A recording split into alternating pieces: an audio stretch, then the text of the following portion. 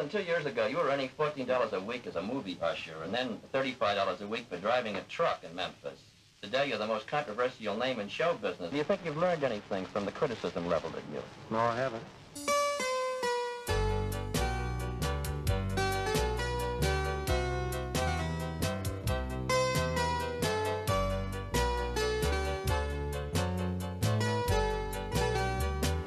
On your personal appearance, did you create a sort of mass hysteria amongst your audiences of teenagers? Is your shaking and quaking in the nature of an involuntary response to this hysteria? Would you say that again, sir?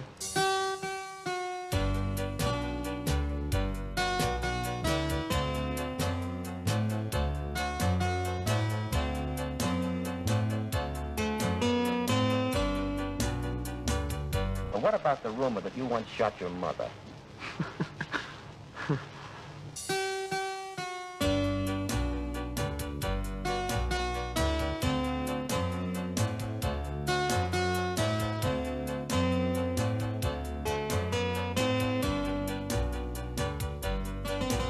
Well, there's another one, too, you may not have heard before. Several newspaper stories hinted that you smoked marijuana to hit the bottle in order to work yourself into a frenzy while singing. What about that? I don't know. First of all, I plead innocent of all charges.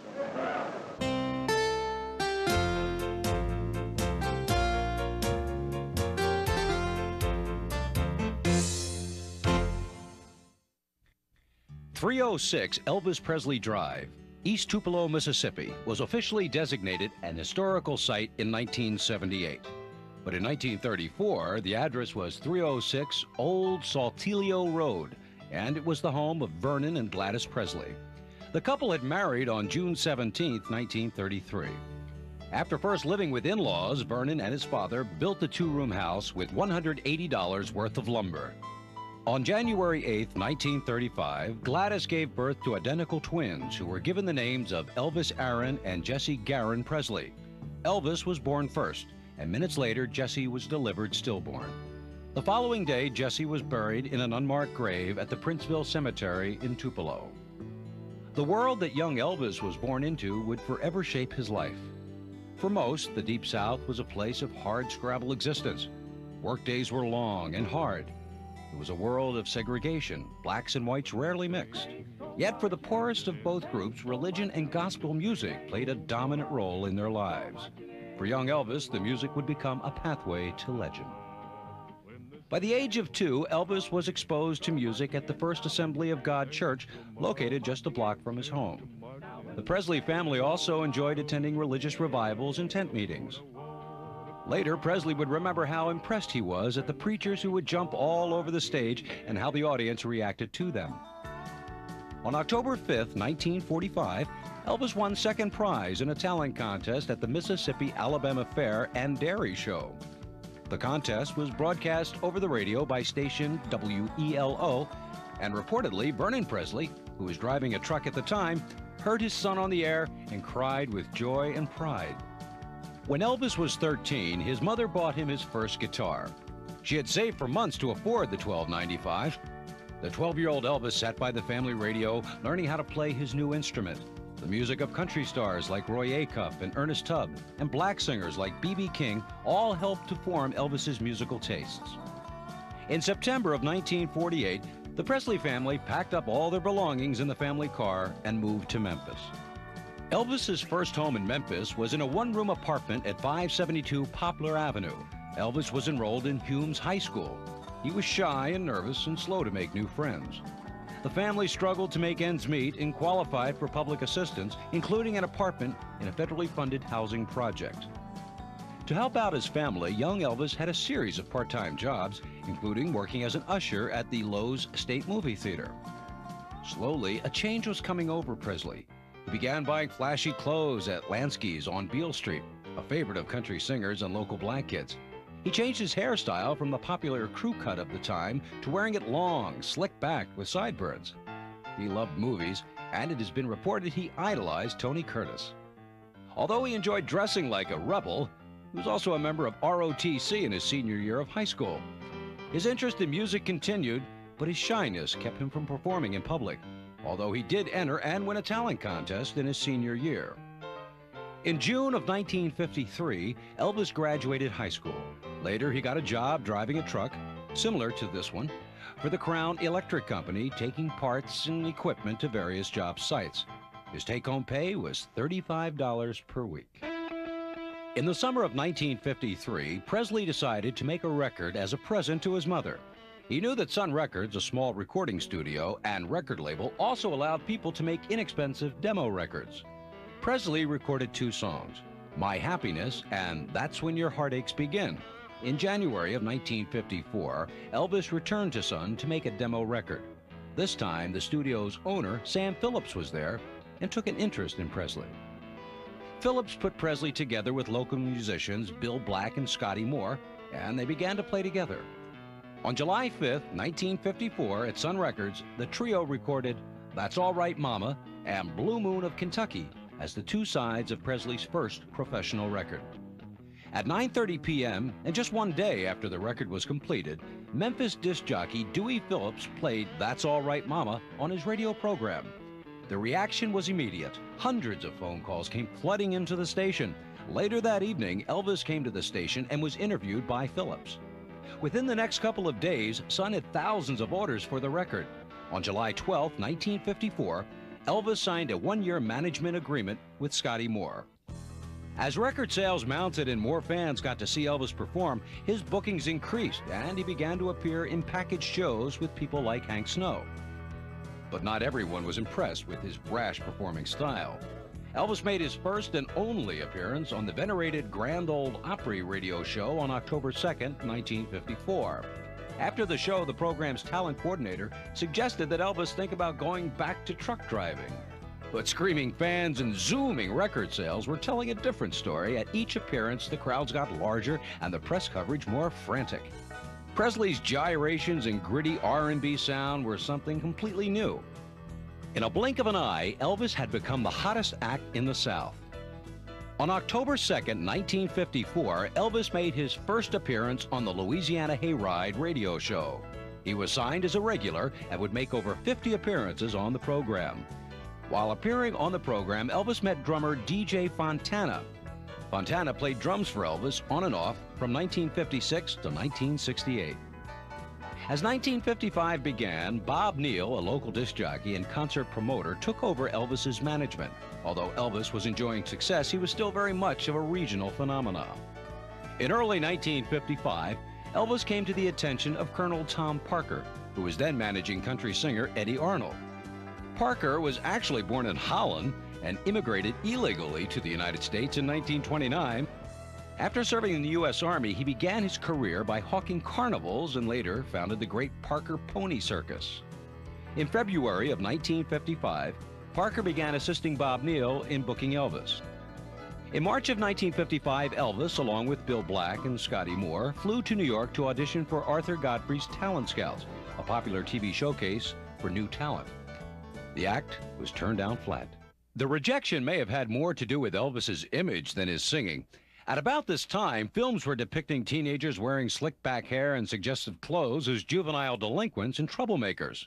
They included The Blackboard Jungle, The Wild One, and Rebel Without a Cause. You know what kind of drunken brawls those parties turn into. It's no place for kids. A minute ago, you said you didn't care if he drinks. He said a little drink. You're tearing me apart! As for Presley, even when he would sing an innocent country song, he projected a raw sensuality that made adults very uneasy. It's interesting to note, at just about the same time Presley was turned down on the Talent Scout show, Pat Boone appeared on the program and won first place. But Elvis did make it to TV, just a few days later when he appeared in a regionally telecast Louisiana Hayride show. More concerts followed, and the crowds, along with the frenzy, seemed to increase with each appearance. Finally, things were also improving for the Presleys, and the family moved to a new home on Getwell Street in Memphis. In October of 1955, Presley appeared in a film documentary about Cleveland disc jockey Bill Randall, who was one of the first disc jockeys to play an Elvis record outside the South. Also performing in the film were Bill Haley, the Four Lads, and Pat Boone. The film was titled The Pied Piper of Cleveland. However, due to a dispute over legal ownership, the film was never released. By now, Colonel Tom Parker was taking a more active role in Elvis's career. He began negotiating with different record companies who wanted to buy out Elvis's contract with Sun Records. RCA was the high bidder, and on November 20th, 1955, purchased Elvis's contract for $25,000. In addition, Presley received a $5,000 signing bonus. RCA quickly re-released all of Elvis's previous Sun records and then began to record new records with him. Elvis's first RCA recording session took place in Nashville in January of 1956. The songs included I Got a Woman and Heartbreak Hotel. Less than a year after he was turned down by Arthur Godfrey, Presley was on his way back to New York and his first national television appearance. The program was Stage Show, hosted by band leaders Tommy and Jimmy Dorsey. It was produced by Jackie Gleason, and it first was used for a summer replacement for Gleason's own show. In 1955, Gleason brought back the show as a half-hour lead-in to his own Saturday night show, The Honeymooners. The program was having ratings problems, and it may have been the show's announcer, disc jockey Bill Randall, who first suggested booking Presley. Reactions to Presley's appearance were immediate and decidedly mixed. The CBS switchboard was flooded with calls, some demanding more and others outraged at its vulgar display. Now, controversy swirled around Presley as larger crowds and screaming fans clamored to see him at every concert. Meanwhile, worried parents read lurid stories of Presley's sexual escapades. For Colonel Tom Parker, it all made for an unbeatable combination.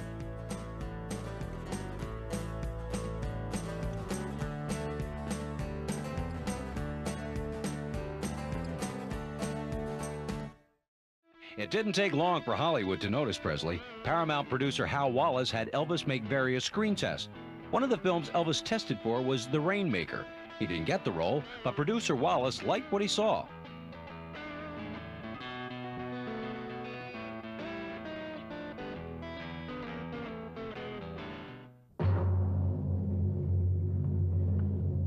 The following program is being brought to you in living color on NBC.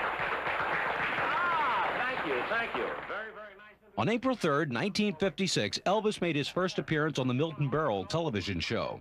By now, the Milton Berle show was being broadcast in color. However, most of Berle's shows only survive in black and white. Broadcast from the deck of the USS Hancock, the showbiz-wise Uncle Milty was eager to jump on the Presley bandwagon. In turn, Elvis got to be seen by over 40 million people. And now, you guys and gals, all your wives and sweethearts, you're in for a real treat. This is the first time that the Hancock is going to rock and roll while still at anchor.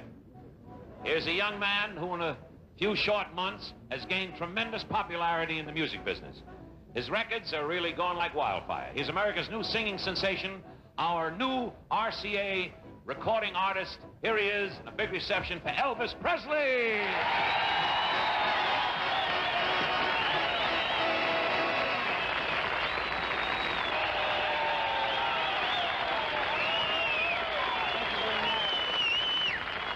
Thank you, ladies and gentlemen, and now I got a little surprise for you. Here for his very first public appearance, I'd like you to meet my twin brother, Melvin Presley. Melvin? Berle probably had no idea that Elvis had actually lost a twin brother, and Presley was anxious to please Mr. Television and never brought up the painful reality.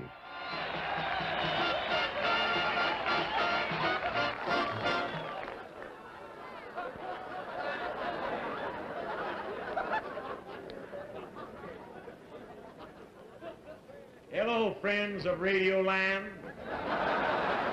Radio Land. Radio Land, this is television. Melvin? Milton or Melvin? Melvin. Must have another brother, too.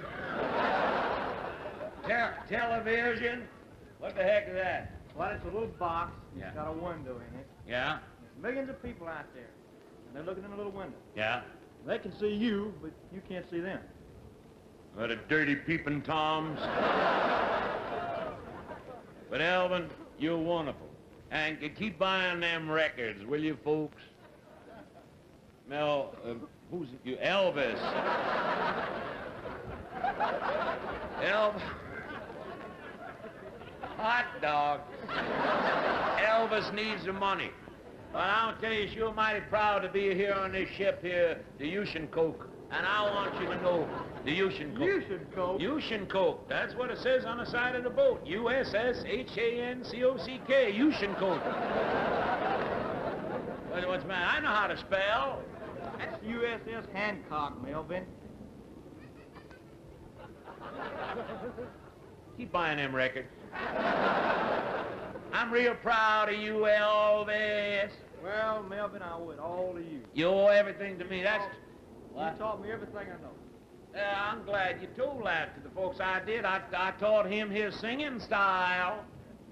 I used to drop grasshoppers down his pants. That's how I keep jumping around. Grasshopper. Keep buying them records. Do that for us. What are we going to do now?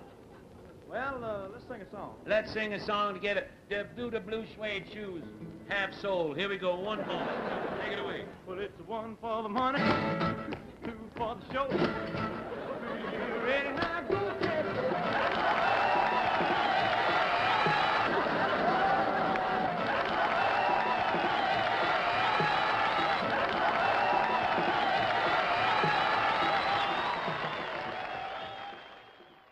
Elvis's acting ability with Milton Berle must have made an impression over at Paramount, because just 3 days later, Elvis signed a 3-movie contract with Paramount with a starting salary of $100,000. Colonel Parker put his Elvis plan into high gear. He booked Presley for a 4-week engagement at the New Frontier Hotel in Las Vegas beginning April 23, 1956. Billed as the atomic-powered singer, Presley was paid $12,500 per week. But the one thing that usually shrewd Tom Parker hadn't figured on was that Vegas crowds were older. Elvis's repertoire of rock and roll got a cool reception from the middle-aged crowds, and after 2 weeks, the engagement was canceled. During his stay in Las Vegas, Presley visited Liberace, who was playing at the Riviera. The two musical heartthrobs posed for pictures that were quickly flashed around the world. However, the Vegas setback was quickly forgotten, especially when the Presleys moved into their new home on Audubon Street. On June 5, 1956, Elvis made his second appearance on The Milton Berle Show.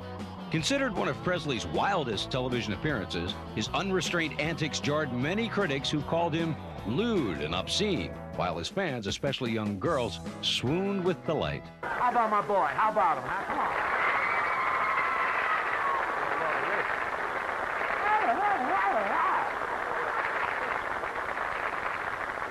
I don't know what you're screaming about.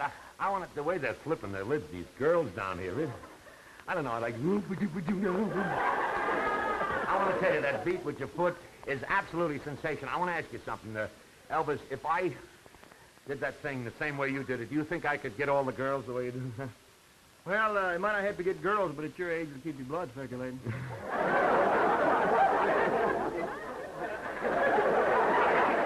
At my age.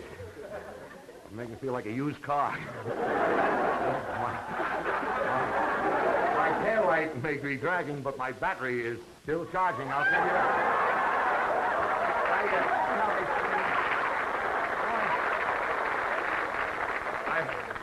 I want to... What do you do with your hair? With Tony, do you use his? Tom. No plugs, you understand? I want to tell you, how can I get these girls to scream over me this way? I really mean that. How can I do that? Mr. Burrow, I don't think you like it. I wouldn't like one? What do you mean? No, I mean, I don't like it. All these girls screaming, always tearing your clothes off, always, you know, trying to rip you apart, always trying to kiss you. I don't like it. You don't? Someone must have stomped on his head with those blue suede shoes. You must be kidding. Are you kidding? You don't like it? No, I'm not. I tell you, I'd rather have a quiet type of girl. Someone more sedate. Someone that'll calm me down and relax me, you know? You don't want a girl. You want a Milltown. Really, Mr. Burrow. Yeah? I tell you the type I dig is someone like that Deborah Paget. I can't hear you. I'm next to you, but I can't hear you. I said, I love this guy. Somebody like Deborah Paget? Someone like Deborah Paget. Oh, you like that type? No, look. Man, she's real gone. I know she's real gone, but look, the Deborah Paget, Elvis, she's not in your league. You know what I mean? I'll prove it to you. She's not too sophisticated for you. Deborah, would you come out here, please?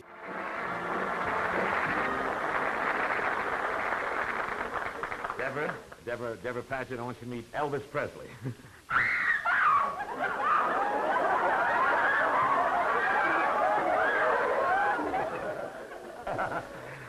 Well, how you feel now, man? Cool, man. How you like that? She kissed him and he feels cool. This I don't...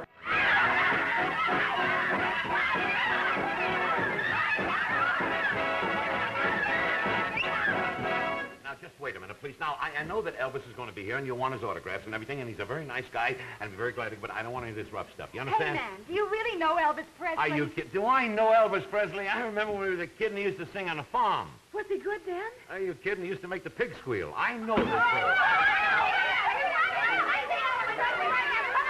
Now, you gotta keep quiet. Now, stand in line. Everybody stand. You get it.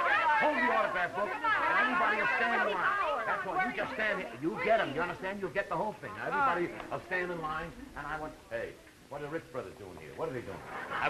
Hey, young man, if you want an autograph, will you stand in the back there? Well, I don't care who you are. Everybody wants... I'm Elvis Presley. You're Elvis. You kidding? I know Elvis Presley better than I know the A&P Gypsies. Are you kidding? You do? I know Elvis Presley, 6 feet tall. He's big shoulders. He's got lovely hair, and he's got blue eyes, and... Elvis Presley!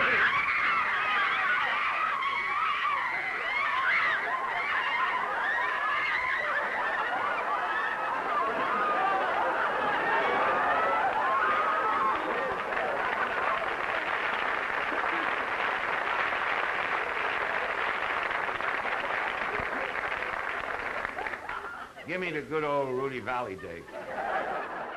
Incidentally, ladies and gentlemen, I don't think that I'm revealing any secrets when I say that that Elvis Presley is the fastest rising young singer in the entertainment industry today. And as a proof of this, Elvis, I would like to present this to you. It's a special, well, it's a great award from one of the great theatrical periodicals of all times, the Billboard, and back east and all over the country. They present you this. I'd like to read it for you. 8 years with these lights. This Triple Crown Award presented to Elvis Presley for his RCA victory recording of Heartbreak Hotel. There it is, ladies and gentlemen. Let's hear it.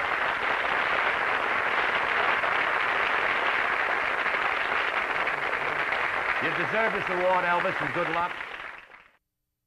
On June 20th, 1956, Elvis appeared on Dance Party hosted by Wink Martindale. I believe the proceeds from this show go to the Cynthia Milk Fund. Is that right, Elvis? Yes, sir, that's right. And I'd like to say let's see, what would I like to say? I'd like to say that we have a diamond ring that we're going to have as a door prize. It's my initial ring. I've had it for some time, and it has 14 diamonds in it. And we're going to give it away at the door as a door prize. I see. And everything. And all the proceeds from this particular show, this is July 4th at Rustwood Park. Elvis is going to be there. He's going to sing and play. His band will be there. Many other stars will be there, too. And we will certainly want you to watch Bob Johnson's column in the Memphis Press Cemetery, watch all the publicity on it, and get your tickets in advance. Elvis Presley, I want to thank you again because we know you're a busy man, and thanks a lot for coming by and seeing us at the dance party and saying hello to all your friends here in Memphis and the Mid-South. And anytime you're in town and want to come by, we certainly will welcome you. I think I have on something tonight that's not quite correct for evening wear. Not quite formal. What's that, Elvis? Blue suede shoes. Oh, yes. On July 1st, 1956, Elvis was scheduled to appear on another NBC program, originally broadcast in color, The Steve Allen Show. Elvis's previous television appearances, especially on the last Milton Berle show, had created so much controversy that Allen tried to tone down Presley by having him wear a tuxedo. After appearing on The Steve Allen Show, Presley went back to his hotel room and later, at 11:30 p.m., did a split-screen interview on the High Gardner TV show. Hi. I have Elvis Presley on the phone. Hello? Hello? Hello, Elvis. Just one moment. Hello, Elvis. Hello? Did you have fun tonight on the Steve Allen Show? Yes, sir, I really did. I really enjoyed it. First time you ever worked in tux or tails? It's the first time I ever had one on, period. You mean you've got, as they say, 4 Cadillacs, but no tuxedos? No tuxedo. I usually drive the Cadillacs in blue jeans. That's very interesting, particularly when a cop stops you and wants to know if you own the car, huh? That's right. You have to show them all your ownership papers and everything. You know, less than 2 years ago, you were earning $14 a week as a movie usher, and then $35 a week for driving a truck in Memphis. Today, you're the most controversial name in show business. I want to give you an opportunity here to go over a lot of the rumors that have been printed about you, including a few that I printed myself, because some of these things can be checked and some can't, and I think that we ought to sort of fix up the record. Now, your style of gyrating while you sing has been bitterly criticized, even by usually mild and gentle TV critics like Ben Gross. Now, do you bear any animosity towards these critics? Well, not really. Those people have a job to do, and they do it. And do you think you've learned anything from the criticism leveled at you? No, I haven't. You haven't, huh? Because I don't feel that I'm doing anything wrong. 2 or 3 columns this week that carried items that you had bought 4 Cadillacs. Now, what is better than that, Elvis? It's And what?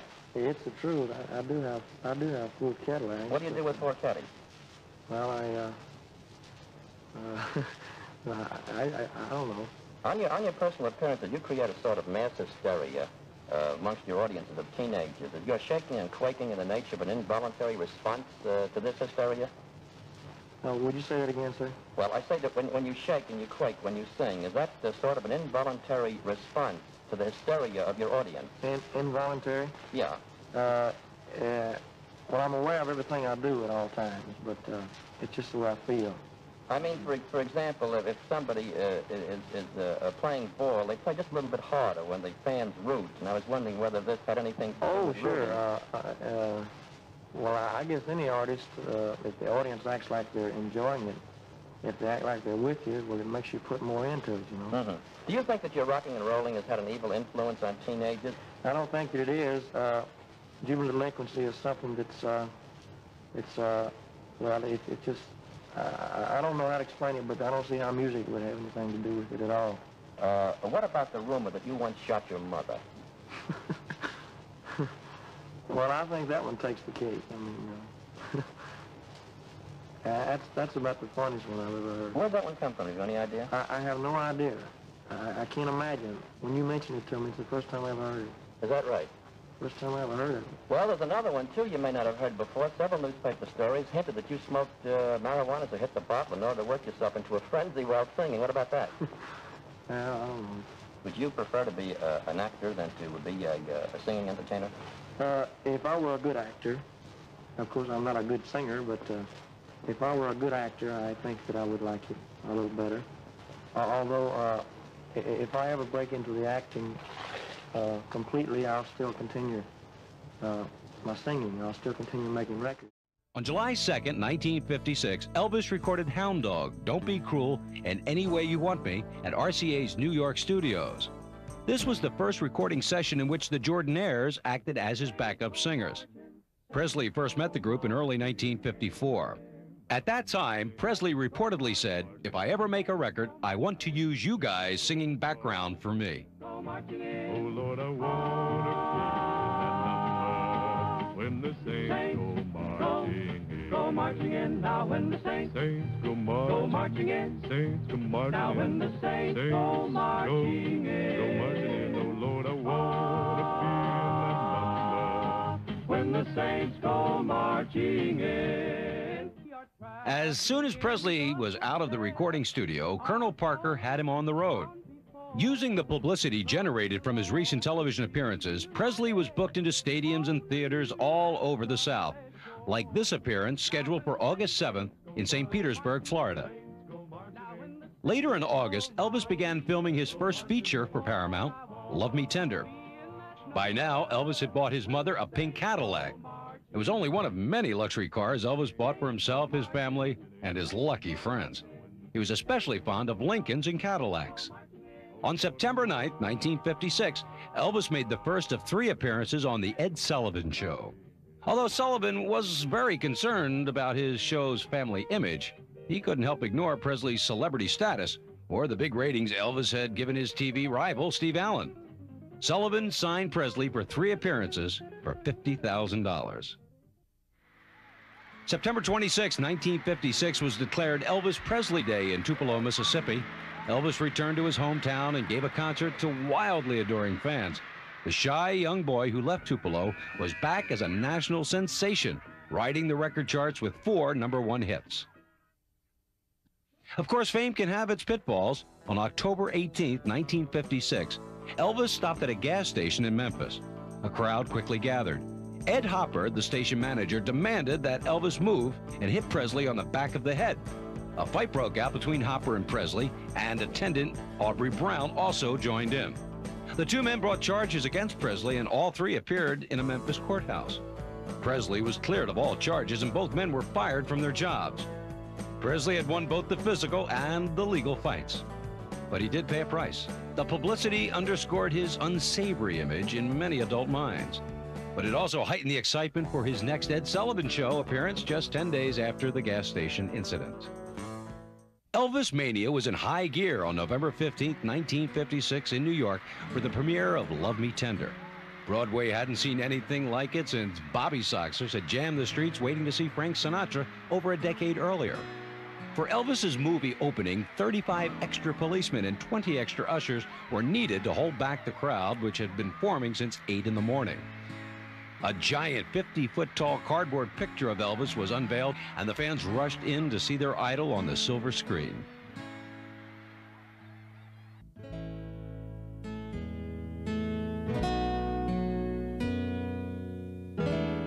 The sensational adventure of the notorious Reno brothers, Elvis Presley as Clint Reno, who loved his brother, but also loved his brother's girl. I know you and Kathy used to be kind of fond of each other, but well, you ain't got no hard feelings against either one of us now, have you? Hard feelings? Me? Why, of course not. I hoped it'd be that way, Vance. We're so much in love. Say you ain't laid awake every night by my side thinking of him. Wishing I was Vance. Wishing you'd waited for him and never married me.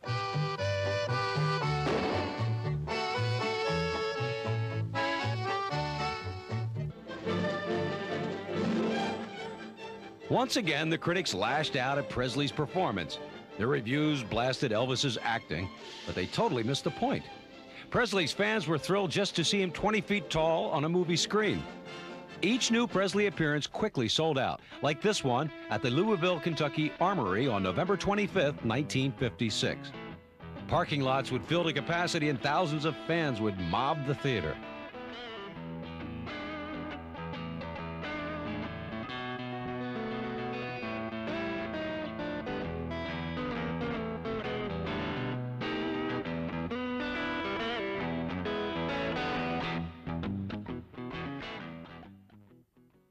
But, I mean, he's cute. Well, you know, he's just so limber and loose. I mean, it's really marvelous. He just feels the rhythm. Digs it the most. You don't see anything wrong with it. No. Just like snapping your fingers or clapping your hands. If you dig the music, you dig the music. Most adults saw things differently. Elvis and rock and roll represented a threat to their way of life. But this rock and roll rhythm has been the seed of trouble, and we want to keep trouble out of Jersey City. Rock and roll has got to go. Some radio stations even refuse to play rock and roll music. Playing rock and roll records. This week is record-breaking week here at KWK, and after this week, no more rock and roll will be played on the air. In the middle of this heated atmosphere, Presley was scheduled for his third appearance on The Ed Sullivan Show on January 6, 1957. Ed Sullivan had become more sensitive to the controversy over Elvis's swinging hips and ordered the cameraman to shoot Presley only from the waist up. The TV audience was left to guess why the girls in the audience were screaming. After the program, Sullivan called a press conference to defend his actions. His attempt to censor Presley had backfired and only helped fuel the mania that surrounded his every appearance. And those appearances got bigger and bigger.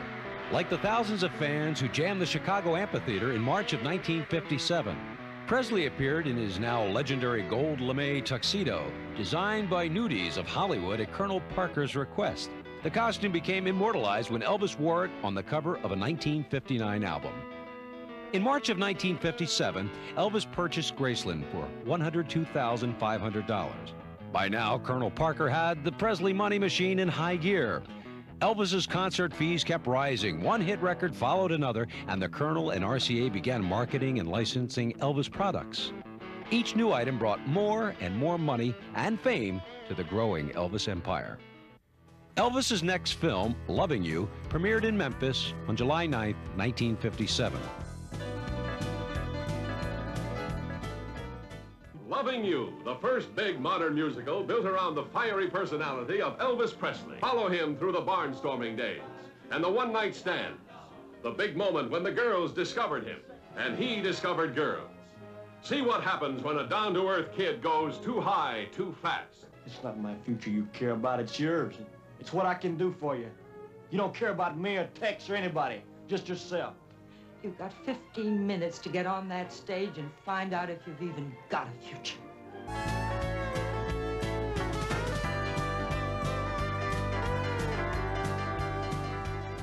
Colonel Parker kept Elvis busy. When he wasn't recording or making a movie, he was playing concert dates.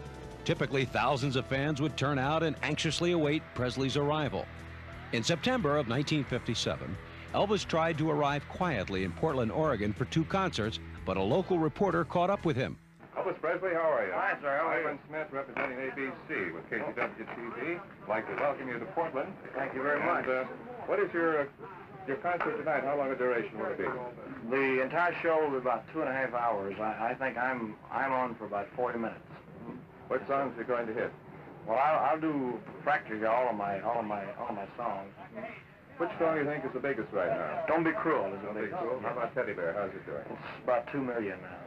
We have a bunch of teenagers up the other side of the studio waiting to see you, and as you can see, in spite of all the secrecy and this little devious plan, that a lot of it freaked out. That's why I think yes, it always does. It always does. But I don't mind it. In fact, if you come into a place, there's nobody there to meet you, you start wondering, you know. On October 17, 1957, Elvis's 3rd feature, Jailhouse Rock, premiered. As an indication of Elvis's growing muscle at the movie studio, the MGM commissary accommodated Elvis's taste in food by adding crisp bacon, mashed potatoes, and dark brown gravy to their menu during filming of Jailhouse Rock. Vince Everett, dynamically portrayed by Elvis Presley, was a tough blackboard jungle kid. Jailhouse Rock is also the love story of this rebel. How dare you think such cheap tactics would work with me? Any tactics, honey? It's just the beast in me. The fires of violence still raged in Vince as he fought his way to fame and fortune in the exciting world of popular music. And then came Hollywood. Oh, Vince, let's try it again. Vince! How do you like our movie star, Peggy? He has adapted very quickly. Well, there's not much oxygen up where he is, and the man gets lightheaded. There comes a time when you got to take a hand in things, and that time is now. Don't push me, honey. I'm gonna beat hell out of you. Don't try. You're talking crazy, man. You know you got it coming, son. I said don't try. A sad footnote, Judy Tyler, who co-starred with Elvis in Jailhouse Rock, got her start playing Princess Summerfall, Winter Spring on the popular Howdy Doody television program. Jailhouse Rock was just her 2nd film and her last. Tyler and her husband of just 4 months were killed in a car accident in July of 1957. In January of 1958, Elvis began production of King Creole. But a month earlier, Milton Bowers, Memphis Draft Board president, had hand-delivered Elvis's draft notice to Graceland. In March of 1958, RCA released Elvis's Golden Hits Volume 1, the first of a long line of hit collections. The album remained on Billboard's album charts for 50 straight weeks. Elvis's actual induction came on March 24th, 1958. No soldier was ever drafted into the Army with the fanfare and publicity that surrounded Presley's. 55 photographers and cameramen converged at the Memphis Draft Board when Elvis, accompanied by his parents, arrived for his induction. After receiving some initial instructions and filling out forms, Elvis practiced taking his oath. That's your other right, Elvis. Next up was Presley's pre-induction physical, and the cameras couldn't wait to get some shots of America's heartthrob taking off his clothes. Then it was time to check the eyes that so many young girls were swooning over. I wonder if Elvis's blood pressure was a little high with all those cameras pointing at him. And speaking of pressure, I wonder how Elvis felt when he had to strip down and, as they say in the Army, assume the position. All with the cameras still rolling. Finally, it was time to take the oath.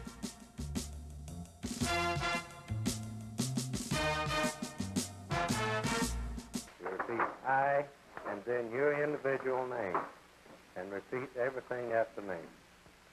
I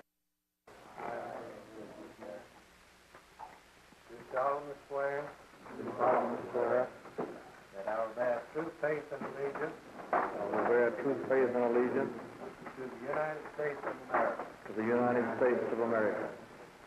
That I will serve them honestly and faithfully. That I will serve them honestly and faithfully. Against all their enemies whomsoever. Against all thy enemies whomsoever. And that I will obey the orders. And I will obey the orders. Of the President of the United States. The President of the United States. And the orders of the officers appointed over me. The orders of the officers appointed over me. According to all regulations. According to all regulations. And the Uniform Code of Military Justice. The Uniform Code of Military Justice. Congratulations, you are now in the Army. You're all private. That's the way you will be addressed from now on. Private Presley, you'll be in charge of the group. Private Elvis Aaron Presley, serial number US 533-10761, left the Memphis Draft Board as tearful family and friends wished him well. Presley, along with his fellow recruits, boarded a Greyhound bus for the trip to Fort Chaffee, Arkansas. Arriving late that night at Fort Chaffee, even Elvis was shocked to see how many fans and reporters were there to meet him. We had a little tough time with Elvis a little while ago because our film broke on it. And we want to say, again, thank you very much for your cooperation. We hope you're going to enjoy your stay in the United States Army. You're very welcome. Thank you very much. Anything you'd like to say to the teenagers as a parting salute here? Well, I'm sorry I didn't get to see them tonight, but I thought it was a little late for them to be out. It was kind of a surprise when they were here. They should have been home in bed, in other words. No, I'm not going to say that. Thank you. Elvis, thank you very much. So, that wraps up our interview from the barracks here at Fort Chaffee as Private Presley, Elvis A., gets ready for sleep and a busy day tomorrow. Then it was time to learn the fine art of making an Army bunk. The next morning, having been gently awakened by a friendly drill sergeant at 5 a.m., Private Presley and his fellow recruits got their first taste of Army cooking. After a hearty breakfast, Presley had an appointment with a barber where he got one of the most famous haircuts in the history of the United States Army. Later, it was off to the quartermaster, where Presley traded in his blue suede shoes for a more practical pair of Army boots. And Elvis could forget about custom gold suits designed by Nudie. This time it was olive drab and right off the rack. But the alterations were on the house. In less than 24 hours, the transformation was complete. Elvis Presley, teen idol, movie star, and national sensation, looked like any other sad sack in Uncle Sam's Army. Elvis must have taken his share of razzing from fellow recruits, especially when his film King Creole opened in July of 1958. You're a pretty fancy performer, ain't you, kid? Now you know what I do for an encore. Now he crowns his meteoric rise to fame with a fiery burst of dramatic power as hard-loving, hard-hitting Danny Fisher, who sang his way up from the gutters of lusty, brawling New Orleans. There were to be many women in Danny's young life, but only two who really counted. Nellie, who knew too little about love. I've never been to a place like this before. Honey, what are you doing here with this man? How'd you get into this? How do you get out?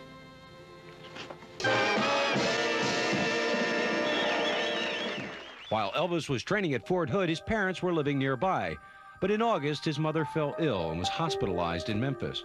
At 3 a.m. on August 14, 1958, Gladys Presley suffered a heart attack and died. She was 47 years old. Presley was grief-stricken and was quoted as saying, "Oh God, everything I have is gone." The Army didn't give Elvis much time to grieve, and he returned to duty. On September 22, 1958, Presley and his fellow soldiers left Brooklyn aboard the USS Randall for West Germany. Elvis, what do you think about going to Germany? Well, sir, I'm kind of looking forward to it. I mean, just before I came in the Army, we were planning a tour of Europe. And I got quite a bit of mail from over there and everything, you know, and I'm kind of looking forward to it, really. In Germany, Presley was more popular with his fans than ever, although he continued to go about his duties like any other soldier. On November 27, 1958, he was promoted to private first class and eventually rose to the rank of buck sergeant. Anticipation mounted as the time of his discharge drew near. Elvis arrived at Fort Dix, New Jersey on March 3, 1960, in spite of a raging snowstorm. Elvis held a press conference. I don't know. I don't feel too old. I can still move around pretty good. I was in tanks for a long time, you see. And they rock and roll quite a bit. A few days later, after returning home to Graceland, Elvis held another press conference for the ever-inquisitive press. Now that the Army's part of the past, can you give us in detail some of your future plans? Well, the first thing I have to do is to cut some records. And then after that, I have the television show with Frank Sinatra. And then I have the picture with Mr. Wallace. And after that, I have 2 for 20th Century Fox. And after that, heaven knows, I don't. I suppose it'll keep me busy the rest of this year, you know. After that, I don't know. As you look back on your 2 years in the service, what was the most important thing that happened to you during your 2 years, whether it was overseas or here in the States? Well, there were a number of things that happened. Had quite a few interesting experiences. Slept out in the snow. HC rations, you know, all the regular thing. But I suppose the biggest thing of all is the fact that I did make it. I made it just like everybody. I mean, I tried to play it straight, you know, like everybody else. And I made a lot of friends that I never would have made otherwise. And all in all, it's been a pretty good experience, you know. How about any romance? Did you leave any heart, shall we say, in Germany? Not any special one. There was a little girl that I was seeing quite often over there. That her father was in the Air Force, and actually they only got over there about 2 months before I left. I was seeing her, and she was at the airport when I left, and there were some pictures made of her, but it was no big romance. I mean, the stories came out, the girl he left behind, and all that. It wasn't like that. I mean, I had to be careful when I answer a question like that. Elvis, in your service life, which did you find the most difficult? When you went into basic training, or when you got over into Germany, over with the experienced soldiers? Which gave you the hardest time? Well, basic training wasn't hard for me at all. It was harder afterwards, after I had gotten into a regular outfit. Not the service itself, but just the surroundings, and I was in a strange land, and the outfit I was in, they had quite a bit of field duty. We stayed in the field 6 months out of the year. And it gets cold in Germany. It snows quite a bit. And it was pretty hard to adjust to. There has been some rumor about Nancy Sinatra and yourself. Is there a romance in the making here? No, I'm afraid not. I only met her in Fort Dix. And she gave me a gift from Frank. And it was very brief. I think she's engaged to Tommy Sands. I don't think he would appreciate that. The Frank Sinatra show on the ABC television network, do you have any idea of when this will be aired? I really don't know the exact date. I would imagine it's somewhere around the 1st of May. On May 12, 1960, Frank Sinatra's Welcome Home Elvis special, taped at the Fontainebleau in Miami, aired on ABC TV. He's here in person. I may pass out. Tommy won't like it. Where the heck are his sideburns? Germany. Well, I'll be a hound dog. And that's the opening, friends. It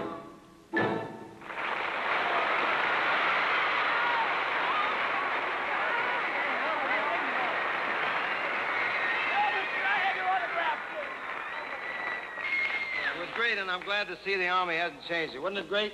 That's the first time I ever heard a woman screaming at a male singer. Don't you remember me there, Charlie? You know, I always wondered, as a matter of fact, while you were singing, Elvis, I thought to myself, I wonder what would have happened if I had recorded Love Me Tender instead of you. I wonder if it made any difference. I think it would about 2 million records less. He said that. You smarty pants. Elvis was back. Paramount and producer Hal Wallace were anxious to get Presley's movie career up to speed, and Elvis quickly signed on to do more films. First up would be a natural, the 1960 release, G.I. Blues. Paramount's rousing, rollicking story of America's ever-loving overseas GIs, with a skyrocketing star who really lived it. Fire! On the way.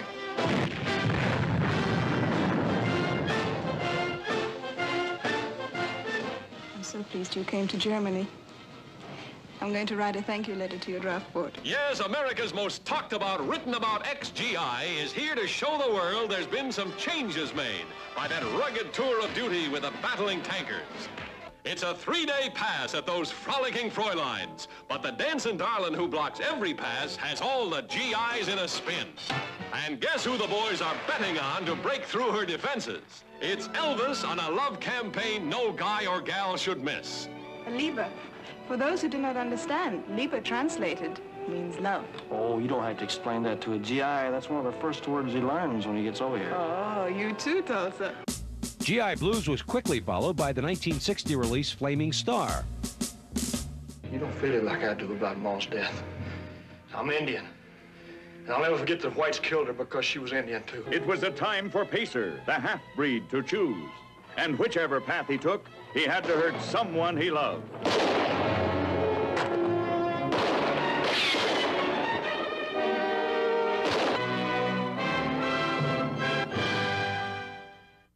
In March of 1961, Presley traveled to Hawaii to begin filming Blue Hawaii.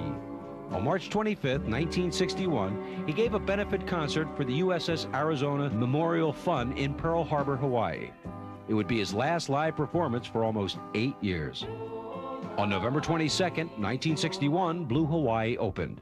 With Elvis as your personal guide to America's exotic Eden, our Polynesian paradise. Elvis brings you the vacation of your life in his first big musical since the sensational G.I. Blues. It worked. She's jealous. As he hits the beach with the most luscious armful of delight on the islands. Don't you like it? Oh, I love it. And I thank you for thinking of me. I was thinking of me. Do you want to kiss me again? I don't rob cradles. Did you ever see anything like this in a cradle? Excuse me, Mr. Garvey. Why can't we settle this? Did I say move? Chad, please. Oh, go on. Turn him loose, sis. Turn that tiger loose.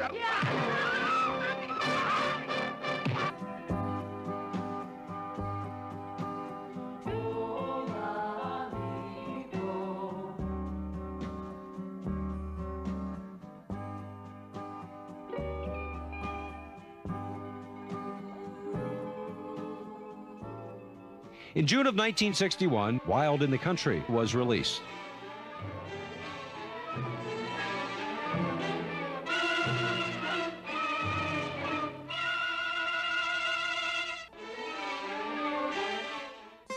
Although Elvis was not giving live performances during the early 60s, his car was.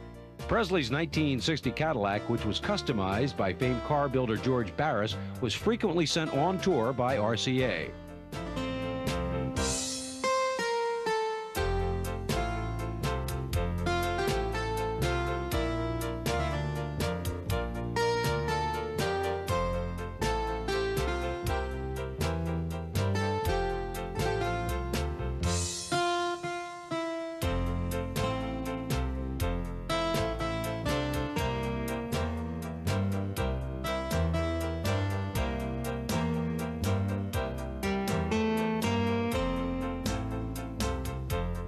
On May 23, 1962, Follow That Dream opened. Production on the film began in the summer of 1961 in Florida. Elvis arrived on location in his specially equipped bus. The bus was nicknamed Plain Jane because the exterior gave no indication it was Elvis's bus or the luxurious interior within. Headed for this theater, it's a new Elvis, one you've never seen before. Uproariously funny as a lawman who does everything wrong but gets the right results. Elvis, absolutely irresistible as an unwilling Lothario who turns to ice every time a lovely lady turns on the heat. Anybody ever tell you you're very handsome? Only girls. Take care of the sheriff, Pete. Turn on the music. And make it loud. I like it loud. Well, what are you waiting for? Where's your gun? I got it. Louis. Yeah. Here, take the flashlight. Presley was turning out movies at a breakneck clip. Barely 4 months after Follow That Dream opened, on August 29th, Kid Galahad hit the nation's theaters. It's a knockout. A honey of a picture full of that Elvis kind of action.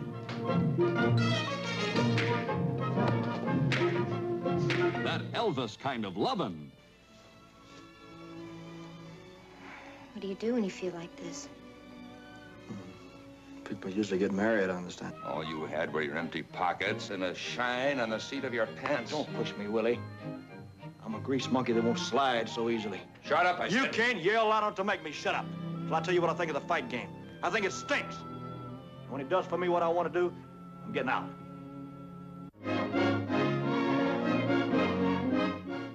In April of 1962, Presley had flown to Hawaii to work on his next film, Girls, Girls, Girls. After a month of location shooting, Elvis flew into Honolulu before returning to Hollywood to finish the film. What are you going to do today, Elvis, after this is all over? You going to sneak out on the beach and get some sun? Take these layers off of my neck so I can walk. All your buddies are... No, I'll probably rest because I've been up for about 2 days. Have you? You been recording lately? Yeah, I did a new album, which should be out in about another month or so. I've been recording and getting ready to come over here. In this picture, Girls, Girls, Girls, produced by Hal Wallace, is standing right over there. How many songs have you been singing, Elvis? Do you know? I believe it was about 14. 14? Yeah. But none about Hawaii in this one. No, I don't think there's any about Hawaii. You're going to be on a tuna boat on this. In fact, I think the songs in this one are a combination of everything. Rock and roll, a little calypso, and so forth. Kind of hard to concentrate this afternoon. Yeah, you're not kidding. Well, it's hard for me to concentrate anytime. Girls, Girls, Girls opened on November 21st, 1962. Elvis's drawing power at the box office was holding strong as the film grossed almost $3 million in its first few months of release. Girls, girls, girls. It's a storm of entertainment that brings down the house. The salty story of a two-fisted guy who wanted to own his own boat more than anything in the world, while every girl on the shore was trying to own him. Don Juan and Casanova rolled into one. If it isn't a boat, it's girls. Girls, girls, girls. Elvis's next film was It Happened at the World's Fair. In September of 1962, Elvis and the film crew began shooting on location at the Seattle World's Fairgrounds. This was one of the very few times Presley left the confines of a closed movie set, and it represented a unique opportunity to his fans to get close to Elvis. But it also posed some major logistical and security problems for MGM, who hired 100 special policemen to protect Elvis while he was on the fairgrounds. 6 special Pinkerton plainclothes detectives were also hired and were at his side throughout the filming.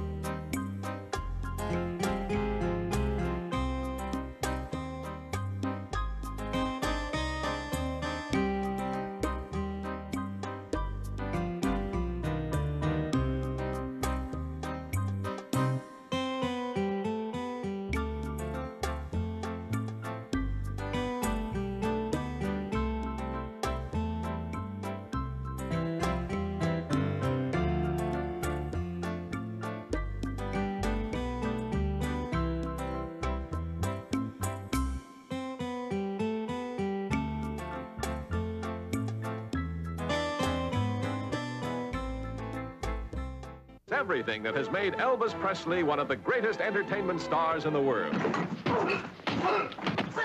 His romances. Dorothy, get me my gun, Emma.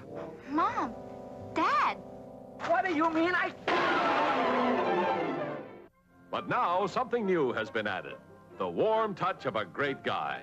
For Elvis has a new sweetheart, little Vicky too, one of the cutest youngsters you've ever met. Of course, he has a big sweetheart, too. Several of them, in fact.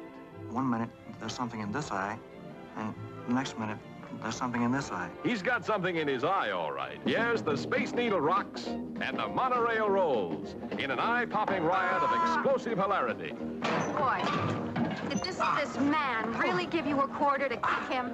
Yes, he's some kind of nut. And of gorgeous gals, gags, and gangsters. Get moving. Come on, move. In November of 1963, Elvis's next film, Fun in Acapulco, opened. It's moments of drama at the top of the famous La Perla Cliffs and the attempt to dive into the treacherous waters below. Wanted by the shapeliest playmates in Mexico. From the younger set who adores him, to a lady bullfighter who learned her talented passes in the corrida, and a beautiful gal in a bikini who's the shape of things to come. Oh, it must be a very important mission that sends you off in such a hurry. If you must know, I'm on my way to La Perla to see your girl. Why don't you move me? On January 30th, 1963, Elvis purchased Franklin Roosevelt's presidential yacht Potomac for $55,000. He presented the boat to Danny Thomas in care of St. Jude's Children's Hospital in Memphis. Elvis's acts of charity became legendary. Only a few were captured on film, like this check he is giving to Bud Abbott and Barbara Stanwyck for the Motion Picture Relief Fund. During Christmas time, Presley passed out over $50,000 in checks to various charitable organizations in Memphis. When it was announced that Elvis would pass out checks, Presley laughed and said, "Elvis is just going to pass out, period." But most of his charitable work was done in private. 1964 saw more Elvis films, including Kissing Cousins and Viva Las Vegas. Presley's co-star in Viva Las Vegas was sexy Ann Margaret. Rumors flew all over Hollywood that the duo were having a torrid romance. At one point, Ann Margaret actually announced to the press that she and Presley were engaged. Presley quickly put an end to the rumor, and the couple's romance cooled. Viva Elvis! Viva Ann Margaret! Viva the excitement when these two let themselves go on a wild and woolly whirl through Funtown, USA. Yes, the sky's the limit for love, laughter, and those wonderful new sounds. It's a pleasure to hear a man's opinion and not have to listen to the stubborn ravings of a boy who won't grow up and...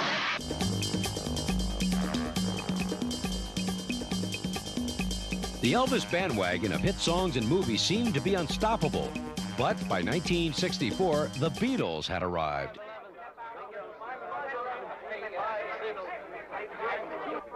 Suzanne Davis says you guys are nothing but a bunch of British Elvis Presleys. He must be blind. It's not true. And for the first time in his career, Elvis had a serious rival for the affections of American teenagers. 1964 ended with the release of Roustabout. In January 1965, Elvis celebrated his 30th birthday. Later in 1965, Elvis's 17th film, Girl Happy, was released. In May of that year, Tickle Me was released. It was reported that Presley was earning $100,000 and 50% of the profits for each of his films.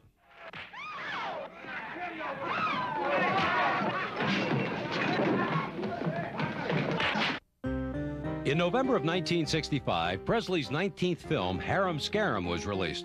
On March 31st, 1966, Frankie and Johnny premiered in Baton Rouge, Louisiana. More films followed, including Paradise Hawaiian Style, Spin Out, Easy Come, Easy Go, and Double Trouble.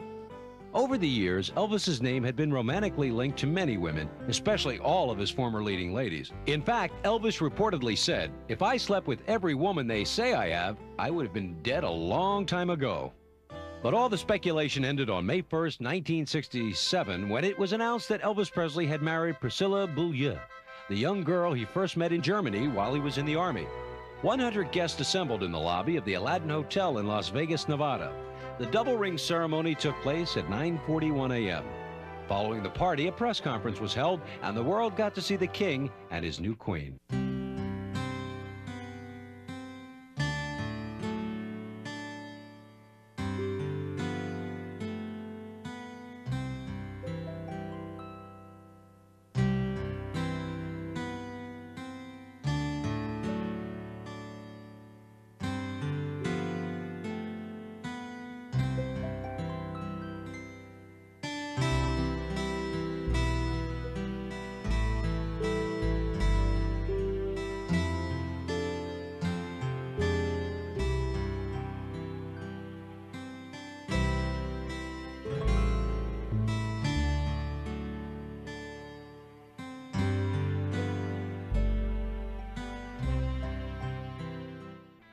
On November 22, 1967, Elvis's 25th film, Clambake, was released. Principal photography on the film was delayed 1 week because Elvis fell in the bathroom and hit his head, suffering a minor concussion. Was it an early warning sign of trouble to come? In October of 1967, Elvis left Graceland to begin work on his next film, Stay Away Joe. He didn't want to leave Priscilla because she was pregnant. Elvis returned home for Christmas, and on February 1st, Lisa Marie Presley was born. To keep up his lavish lifestyle, Elvis had to leave Graceland to make more films like Speedway and Live a Little, Love a Little, released in October of 1968. But the most significant event of 1968 happened on December 3rd when Presley's television special, originally titled Singer Presents Elvis, sponsored by the Singer Sewing Machine Company, aired on NBC.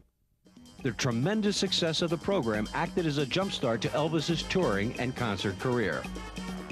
His first live appearance would be in Las Vegas, and cameras captured Elvis at the construction site of the new Las Vegas Hilton, signing a $1 million contract for a 4-week engagement beginning on July 31st, 1969. There's only one reason that people really come to Las Vegas, and this is it: to play at the gaming tables of casinos large and small, whether they are downtown where a penny can activate a slot machine, or more opulent like this one at the Las Vegas Hilton where thousands of dollars can change hands on the turn of a card. But hotels here also cover their bets on crowd appeal by using big-name talent in the showroom. It's no accident that theater audiences enter and leave that theater through the casino. Elvis Presley provided this hotel with sellout crowds at all his performances. The cross-section of people to whom Presley appeals can be seen in the long line of those waiting to see him perform, a line which wound through this casino and must have given hotel management mixed feelings when it removes these people, even temporarily, from tables and slots. 200 British fans chartered an airliner and flew here to see Presley, making this the high point of numerous stops along a Presley pilgrimage trail. They bought Presley souvenirs, like his famous hound dog, just as they must have at other stops, like his birthplace in Tupelo, Mississippi, and his current home near Memphis. But here in Las Vegas, they saw Presley perform in person. These fans may speak with English accents, but they speak with the adoration of any true Presley pilgrim. Means everything, a lifetime's ambition. Yes, to me it does personally, you know. Why? Well, I've always liked Elvis since I was 11. I'm 22 now, and I've never bought anybody else's records, and I don't think I ever will, you know. Well, I think it's the most wonderful thing I've ever done in my life, you know. I mean, I've always wanted to see Elvis in person. I know I have. What has this trip meant to you? Chance to see America plus a chance to see Elvis. Which is more important? Elvis. This is what they have come to see. In these bits from Presley's latest act, the body movements don't seem quite as suggestive as in 1956, when Ed Sullivan refused to telecast Presley below the waist. Maybe it's that Presley is now 37 years old. The style is more sophisticated, just as the high pompadour and ducktail haircut have given way to the sophisticated shoulder-length styling of the 70s. Considered a superstar, Presley really doesn't need hard sell, but looking around this hotel, you'd never know it. And maybe that's one of the major reasons for the lasting success. Never stop selling. It's like a carnival here, and why not? That is the background of the man who created Presley, Colonel Tom Parker. Parker's philosophic presence is everywhere. No chance to sell Presley is overlooked. And if it's a captive audience lined up waiting to see a Presley performance, what's $1 to a true fan? Special sale closeout right here, only $1. Elvis souvenir book, $1. They're not sold in the showroom. Last chance here. Elvis souvenir book, $1. March of 1969, Charo was released. Later, 1969 closed out with The Trouble with Girls and Change of Habit, which was Elvis's 31st and last scripted movie. All future Presley films would be concert-based films. On December 21st of 1969, Presley visited President Richard Nixon at the White House. Presley, who had a fascination with guns, gave the president a commemorative Colt 45, and reportedly the president gave Elvis a Narcotics Bureau badge. In January of 1970, Presley returned to the International Hotel in Las Vegas for another smash one-month engagement. The following month, he was booked into the Houston Astrodome for 6 shows. Presley held a press conference to talk about the upcoming appearance. What do you think of Texas? I like it. I like it. Excuse me, I can't take this fresh air, man. I'm used to the garbage can at the International Hotel, man. If I can't smell some garbage, I don't feel at home, man, I'll tell you. Do you have any films in the making right now or any plans? No, there's nothing in, as far as I know, is there, Colonel? Anything in the workings? I can't commit myself. An 8mm Walt Disney special we're doing next year, I think. I don't know. We're shooting some now, right? There's nothing as far as I know. So I just hope I can put on a good show, mainly. What happened to the Jordanaires? I can't get them out of Nashville, man. They got stuck in Nashville, and you know, they make so much money, and they do so well in Nashville. You can't get them out of there. You know. You ever pull out any of those old records from the Sun label and listen to them at all? They sound funny, boy. They got a lot of echo on them, man, I'll tell you. You were available to the public only in films. Yeah. For a long period of time. Well, I think the most important thing is the inspiration that I got from a live audience. I was missing that. You see, country music was always a part of the influence on my type of music anyway. It's a combination of country music and gospel and rhythm and blues all combined is what it really was. As a child, I was influenced by all of that. Elvis's professional career was going greater than ever, but rumors began to surface that all was not well between Elvis and Priscilla. She complained that the couple were constantly surrounded by Elvis's friends and they spent very little time alone together. On November 11th, 1970, Elvis, That's the Way It Is, opened. On January 9th, 1971, the conservative J.C.'s Club elected Presley as one of the top 10 young men of the year. Other winners that year included White House Press Secretary Ron Ziegler, a West Point professor, and a biophysicist.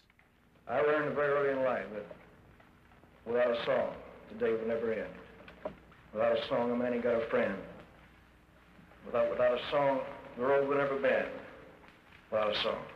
So I'll keep singing a song. Good night. Thank you.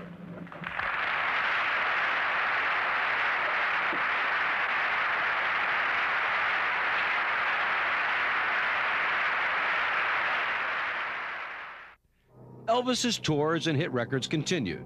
As each new concert venue was announced, it was sold out. Fans screamed as Elvis, clad in one of his special karate-inspired jumpsuits, prowled the stage, kicking and punching in the air. In June of 1972, Presley came to New York to perform at Madison Square Garden. It was the first time Presley had ever appeared in concert in New York. Reporters gathered at the New York Hilton, where Presley, joined by his father Vernon and Colonel Tom Parker, held a news conference. First of all, I plead innocent of all charges. Okay. All right. Okay. Thank you, dear. No, all kidding aside, we had to wait our turn to get into the garden, you know. No, I stopped using that greasy kid stuff, too. Just like everybody else did, man. Yeah. Well, I found that in the audiences that we have, it's mixed. It's older people, younger people, and the very young, and all types of people, you know, which is good. I just made a movie of the last tour that I did. It's the first live concert that we ever filmed, so that's my next project. It's coming out. There's so many places that I haven't been yet. Like, I've never played New York. I went to Hawaii to get a tan for New York. The Madison Square Garden engagement was another Presley triumph. Over 80,000 people attended the concerts. The once shy young man from Tupelo was now the undisputed king of rock and roll, with 2 generations of fans clamoring to see him perform and still making his records chart-topping hits. On August 18, 1972, Priscilla Presley filed for divorce. The couple had been separated since February. On September 9th, Elvis met Linda Thompson. She was the reigning Miss Tennessee and 3rd runner-up in the Miss USA pageant. Elvis and Linda became constant companions. Later that year in November, Presley's 33rd and last film, Elvis on Tour, was released. In January of 1973, Presley arrived in Hawaii for a unique around-the-world event. Called Aloha from Hawaii, it was a live concert transmitted via satellite all over the world. Presley joined RCA Record President Rocco Laganestra to announce the concert, and nearby, as he always is, just out of camera range, Colonel Tom Parker. I'm still on, I'm on stage. Okay. South Vietnam. The Armed Forces Network will pick it up. The Armed Forces have shown. This is the first time that I've seen this myself. This is just the start of this. Would you try Japan again? And I really should start this conference off by congratulating Elvis, because we will have 2 new firsts. The new first, involves Elvis as the first performer to do a worldwide live concert via satellite. A real spectacular. And the second is that we will have a worldwide album via satellite. All of this has been made possible by the joint efforts of a lot of people, and especially including Colonel Tom Parker. Elvis, again, my congratulations for this spectacular. Thank you, sir. Thank you. It's very hard to comprehend it, because in 15 years, it's hard to comprehend that happening, you know. To all the countries all over the world via satellite. It's very difficult to comprehend. A live concert, to me, is exciting because of all the electricity that's generated in the crowd and on stage. But it's my favorite part of the business, is a live concert. How do you pace yourself? Sir? How do you pace yourself? You mean physically, vocally, or? So you are up when you need to be up. I just, I exercise every day. I vocalize every day. I practice if I'm working or not. You know. So I just try to stay in shape all the time. Vocally and mentally. Which is harder? Well, both are tough, yeah. You got to work at them, but I don't mind it, you know. It's worth it. Well, now they shoot me all the way, see, so just the waist down. Now, but I would like to think that I had improved as an entertainer, and I like to get the rapport with an audience, because it's a give and take thing. If you can do that, it works.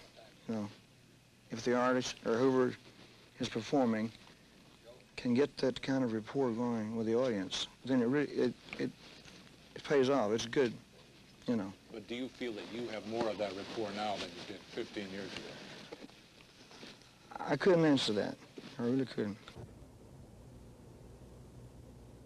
I must say this about when we first approached the various countries around the world, Elvis is certainly the only performer that could do this today.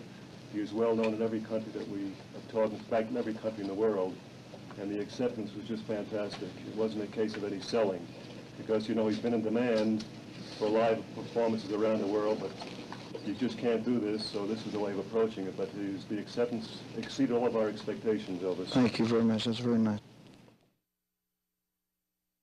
The program was broadcast on January 14, 1973, and was seen by over 500 million people.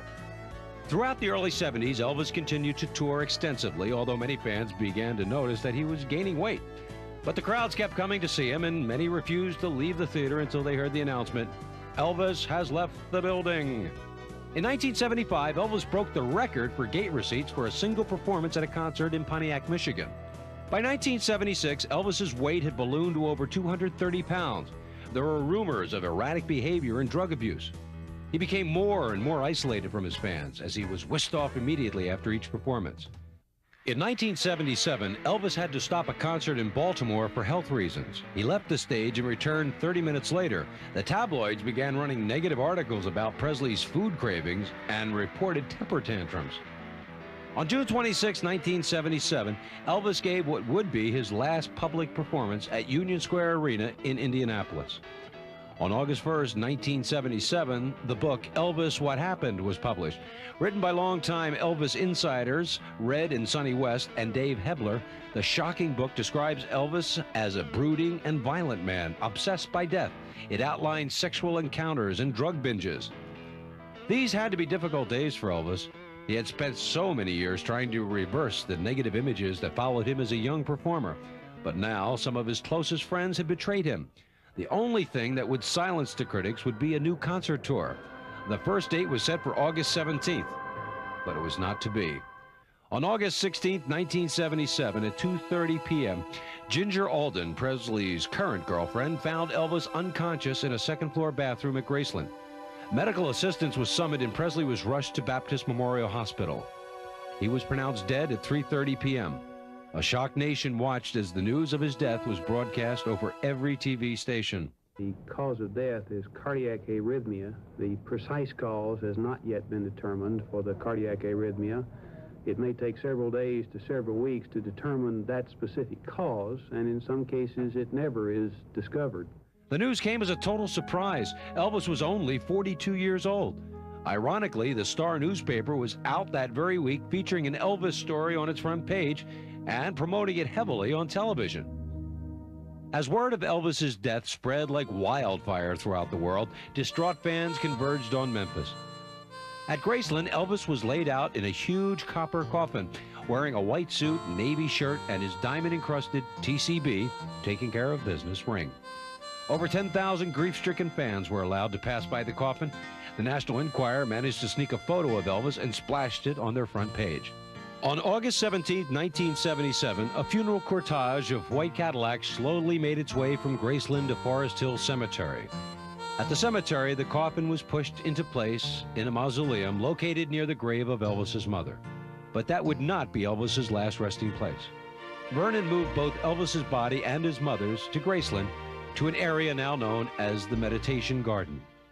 Almost from the moment of Elvis Presley's death, many rumors circulated about what really happened. There are some who claim he had serious health problems and suffered 3 previous heart attacks. Another rumor was that he was taking drugs because he was dying of bone cancer. Whether prescription or not, at the time of his death, apparently Elvis Presley was taking a lot of drugs. But whatever the reason, one thing was for sure, his fans refused to let him go. By the 1980s, rumors that Presley was actually alive spread across the nation. In 1988, the National Examiner reported a Presley sighting. Through the years, hundreds of sightings have been reported, and there have been books and audio tapes claiming that Elvis is still alive. Others claim that they have been visited by the ghost of Elvis. Both ends of his life are celebrated as fans travel to his humble birthplace in Tupelo. And thousands gather every year for an emotional candlelight vigil outside Graceland on the anniversary of his death. In his legendary career, Elvis made 33 feature films. He was awarded over 90 gold single records and over 50 gold albums, and 4 of his albums stayed on the charts for over a year.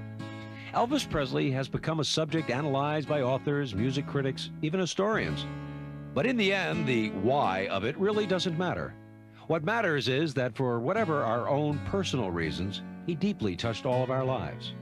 Maybe Elvis's father, Vernon, summed it up best on Elvis's tombstone eulogy when he said, he had a God-given talent that he shared with the world, and without a doubt, he became most widely acclaimed, capturing the hearts of young and old alike. He was admired not only as an entertainer, but as a great humanitarian. He revolutionized the field of music and received its highest awards. He became a living legend in his own time, earning the respect and love of millions.